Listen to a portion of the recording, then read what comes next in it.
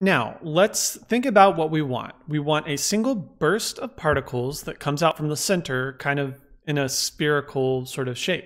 The hard part about this is, just like blueprints inside of Unreal, is you just kind of have to start familiarizing yourself with the nodes that exist, because I'm just going to magically pull some of these nodes out. You kind of just have to search for them and just know the common ones that you use. But for example, constant spawn rate, we know that we don't want that. If I click on this and I hit spacebar and I start typing, maybe we type spawn or burst, and now we start to get closer to what we want, and we may just have to experiment. I know that I want a single burst, and I do not want a constant spawn rate. So I can just click that and delete. You may see some errors on your console window. Honestly, I've been coming across those a lot while I've been working inside of VFX, and I have not personally had an issue with it. I just kind of ignore it. I don't know if it's just my machine or just this version, but you should be able to build out builds and whatnot, and it should be fine.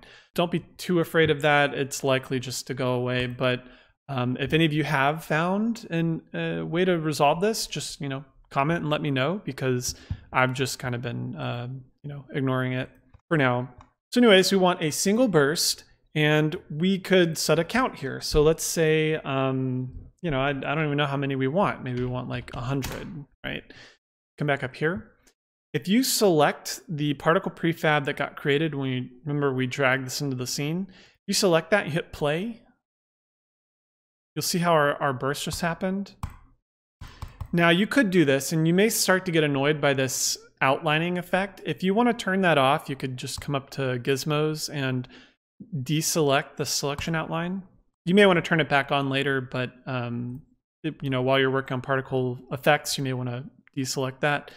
But you see we get our burst, which is fine. But imagine that you're a designer and you may want to decide how many particles burst. Like maybe this effect you want tons, and this effect you just want a couple. To me, that sounds like we may want to make that a variable. So I'm going to go over here inside of our properties list, and I'm going to go to, for a number, for a count of a thing, that's going to be an integer. Click on int. First thing I want to do is rename it, and we'll call this particle count. It's always good to set a reasonable default. I put 100 here, so we'll just give a default as 100. Works for me for now.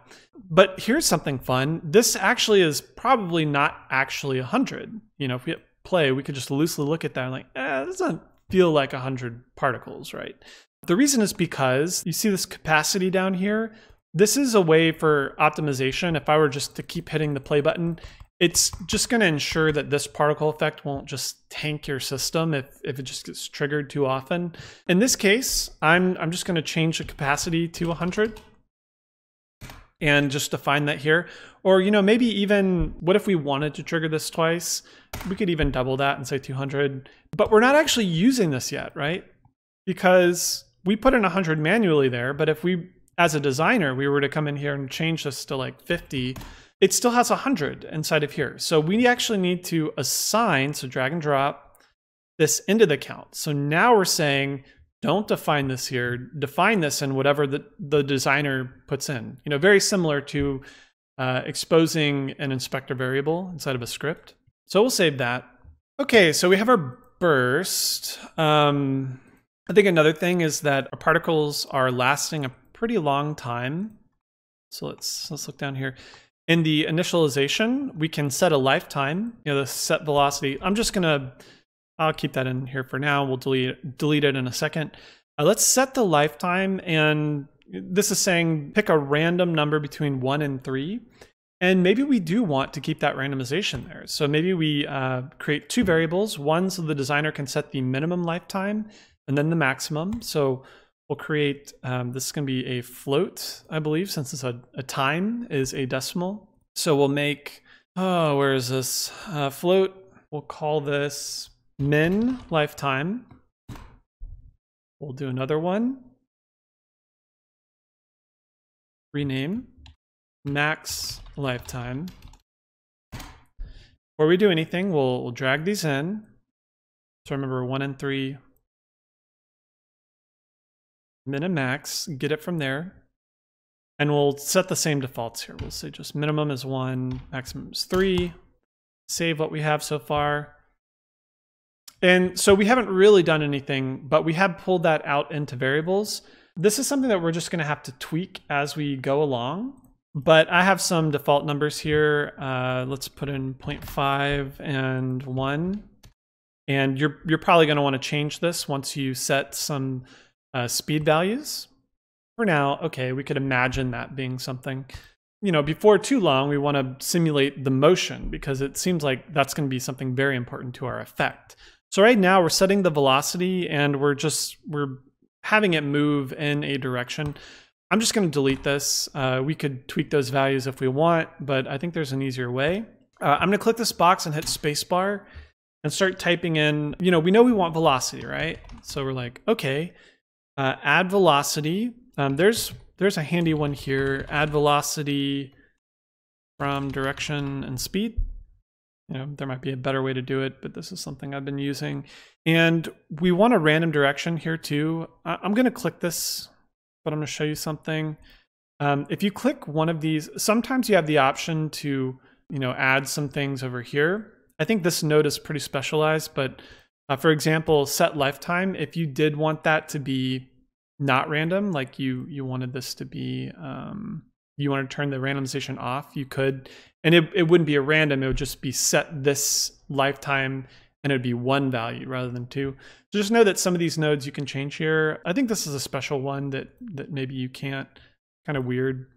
And honestly, maybe some of these nodes change by the time you're seeing this, but for now, this will allow us to choose a random direction and add a velocity there. So to do this, we want a minimum and maximum speed. So we want speed mode. Let's choose random, right? And again, you could do that over here too once you select the node, random. Because we want some of these particles to go at max speed and we want some to be a little slower, just to add some variation here. So again, I think this is something that we want to make as a variable because we do want the designer to control this. So we'll add another float, rename min speed to another one, max speed, and for now you could see what's happening there.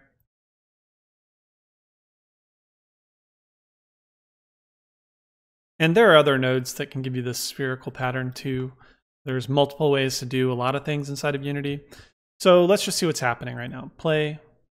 Okay, cool. We're already getting some kind of burst, which is great.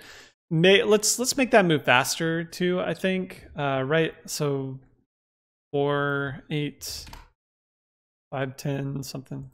Actually, that's looking pretty good. Click. All right, that'll work for now. Actually, let's keep the minimum just to create more of a sphere. Let's move that to 5. There's so much tweaking when it comes to this kind of thing. 200, okay, cool. So we have the general structure of it. Let's go and add more stuff here. Found an update. I mentioned physics is something that we can mess with. There's a really cool effect you can do here to make the particles slow down really quickly, almost like a, so like if you were to throw a sheet of paper, right? Like you were to just throw a sheet of paper really hard, it would just slow down almost immediately because of the drag. We can do some effect like that. So if we click spacebar, linear drag, right here, we can give it an amount. And what that's going to do, if I click back here, play. You see how it kind of slows towards the end? Let's make that even more obvious. Change this to, let's just crank it up, 5. You see it now, how it kind of like bursts outwards and then pauses towards the end? I think that's too much. Let's do 3. Okay, I think that's pretty good. We have, let's see here. So we have our drag here, put 3. You know what, let's make that a variable too. I'm very much a coder, so I like to make lots of variables.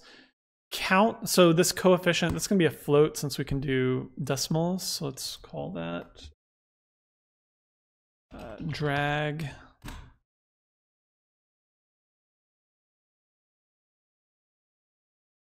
have 3 here, so we'll just do that. Don't forget to save if you see that asterisk. Now, output. So this is where we choose the rendering. So things like color and whatnot. Face camera plane, this is what allows our particles to look consistent rather than like rotated in weird directions. So we'll keep that. Set size over life. We could do that. But I'm gonna delete this. And instead, let's click that and press spacebar, type in set size. So I'm gonna set our size. And we could choose random here, so set size random, but I wanna show you if I do set size, and you can actually reorganize these two if you click and drag.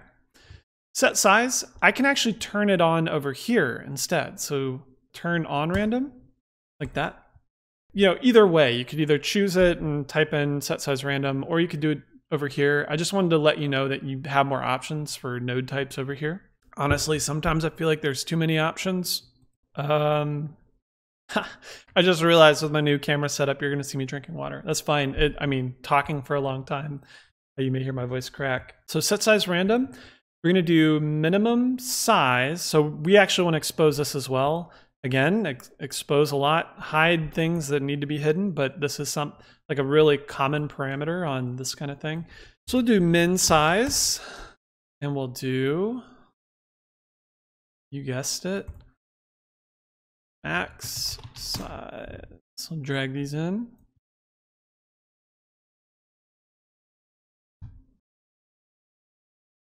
Size, max size. I think 0.1. We'll go up to 0.2. I think that's fine. Test. Select your particle. That way you see the window. Right? Already looking pretty good, right?